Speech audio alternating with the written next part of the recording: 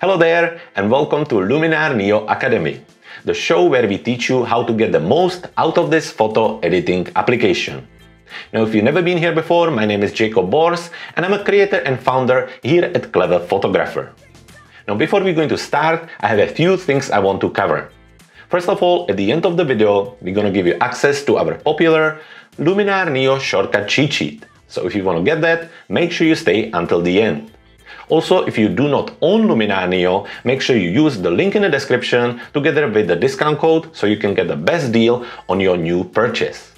And finally, we would like to ask you to please like, comment and share on this video. And also don't forget to subscribe to our channel so we can keep creating content like this. To start this special episode, we're gonna look at the updates that are coming with the 1.1.1 update. To do that, we are on a Skylum website, which is the designer of Luminar Neo, and we are in a section called What's New. If you want to check the full list of the updates, you're more than welcome to visit the website and see it for yourself. Now let's have a look at the update. The Luminar Neo 1.1.1 update, duplicate layers and bug fixes. As the name suggests, this update is heavily focusing on fixing some of the bugs and making the life for us photographers easier. So let's go through it. Luminar Neo keeps getting better. In the new Luminar Neo 1.1.1 update, you can easily create and duplicate layer for even more creativity. Just use the shortcut D. Plus, Luminar Neo now speaks better Swedish. Most importantly, as I suggested earlier, Skylum caught more than 20 bugs that could lead to unexpected results. Since this update is big on fixing the mistakes, let's go through the list. Now we're looking at the Mac version. So what we have here. So you can now browse the presets without experiencing memory leaks. You can display correct radial masking coordinates when crop tool is applied. You can also apply brush strokes to your layer image with the brushing mask without seeing parts of the underlying image appear. You can also use the crop tool without affecting the previously copy-pasted inverted mask on your image. Also, you can open masking model in the Edit tab and click Revert to Original without experience crashes. You can use the B hotkey twice without crashing on Mac and the latest version of the system. You can place the sun center when using the Sunray tool without losing the brush. Press Enter while specifying the brush size value in the refinement brush without collapsing the tool.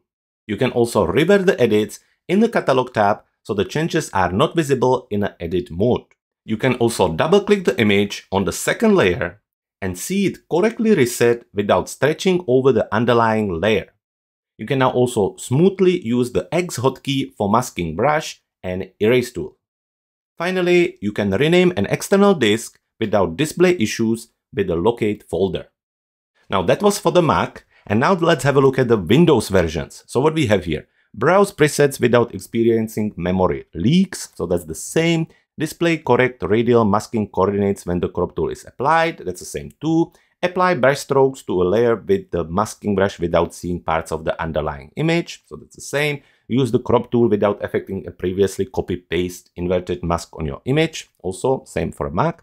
Smoothly export multiple images with a fixed resize value, so that's fixed, that's good. When exporting, replace a photo in the original folder in the catalog without experiencing crashes. That's also new for Windows. Apply the erase tool and be sure all edits are recorded in the database, even after opening the catalog without collapsing the erase tool. That's also different for Windows. Also different for Windows is choose image adjustments in the menu when in an empty album without crashing. Also new for Windows is load image previews even if the previews were manually deleted from the cache. And then manually input the brush size without crashing. And finally, open the Edit tab after switching tabs and scroll up smoothly. So that's about it. Those are the updates for Luminar Neo 1.1.1 update. And now we are ready to jump into the application where I'm going to show you how to make sure that you have the latest version, and if not, how to install it. Now, before we're gonna go into the Luminar Neo, I wanted to give you a quick reminder about our Luminar Neo Power Bundle. It just got updated with the recent release and recent updates, and it now includes over 966 new elements to power up your Luminar Neo tools. You can get extra high-definition skies, overlays, textures, backgrounds, sky objects, LUTs, and presets.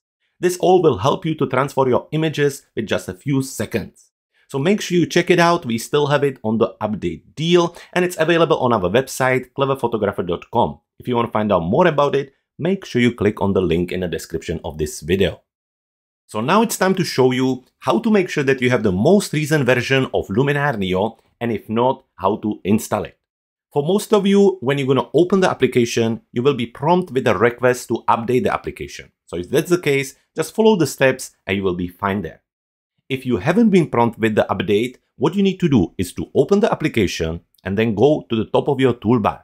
There is a Luminar Neo, click on that, and there should be an option called Check for Updates. Click on that, prompt you with this update window. Here, as you can see, it says that the new version of Luminar Neo is available, and the Luminar Neo 1.1.1 is now available, and we have an older version and would we like to download it. Of course, we would like, so we click on Installed Update. So the download started, and as you can see, it's over 4 GB big. So give it a time, and then we're gonna continue. Once it's finished downloading, it's gonna extract the update, and then it's gonna be ready for the installation. With the extraction finished, now we are ready to install it. So just click on the Install and Relaunch. Now it's going to go back and forward within the application, it will install it and then bring us back into the catalog module in the application. Once we are back in the catalog module, let's just make sure that we are on the recent version. So we go back to our Luminar Neo on the top of our toolbar, click on it and click on About Luminar Neo. So that will prompt us with another window where we see the Luminar Neo Update 1 and the version 1.1.1. So now we're good to go and start to use the latest update and features in Luminar Neo. As I mentioned earlier, and we went through the list, this update was mostly focusing on fixing the bugs. And if you experience any of them in your case, you will be happy to see them fixed. However, really for us who maybe didn't know about any of them, there are two major updates coming with this update. And that's the possibility of duplicating the layers and using the X hotkey to switch when working with a brush. So let's have a look at it. We are on this image which I was actually using earlier, recording today's episode of how to add wet glass effect to your images, and you can see it on my channel, and it's gonna be handy as I will be able to explain you the power of duplicating the layers. So I have this lady here, I am in the edit module, and I wanna add a new layer on the top of it. So I'm gonna go into the layers panel, I will click on the plus sign, and in my layers panel, I have this wet glass overlay. So I click on that and apply to the image. We will not do the full edit. I basically just have the layer here. I will quickly jump into the layer properties, increase the opacity, and change the blend mode into the screen. Now that will bring the subject back, as you can see it on the image. I can bring the opacity down a little bit.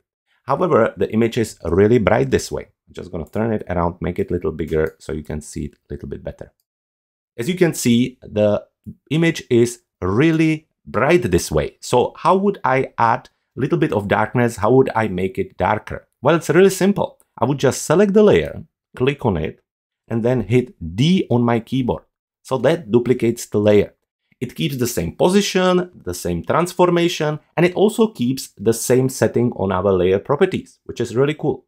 So to darken it, all I need to do is to adjust the blend mode there. So I click on the blend mode drop-down box and change it to something like multiply or darken. Let's see darken, which is too dark, and multiply. Multiply helps a little bit. Of course, we need to bring the opacity down somewhere around 20. However, I can very quickly duplicate the layer, keep the same setting, make a little adjustments and continue working without importing the layer again, trying to find the same position and really having difficulty to do that at all. So this is a big improvement and we're really excited about it. While we're here, what if I don't want this part of the image that dark? While we're here, let's also cover the second update, and that's the use of the X hotkey. So let me show you what I mean with it. So I have the layer selected, and I like that it makes it darker on some parts, but the other parts I would like to keep them bright. So for this, we're gonna use masking. So while we have our layer selected, we are in the layer properties, we can click on masking, and in the masking, we're gonna click on brush. Now, when we were doing brushing, up till now, we had to come back to our masking tool here and keep changing between the paint and erase, which of course is a time consuming, especially when you're working on a big project.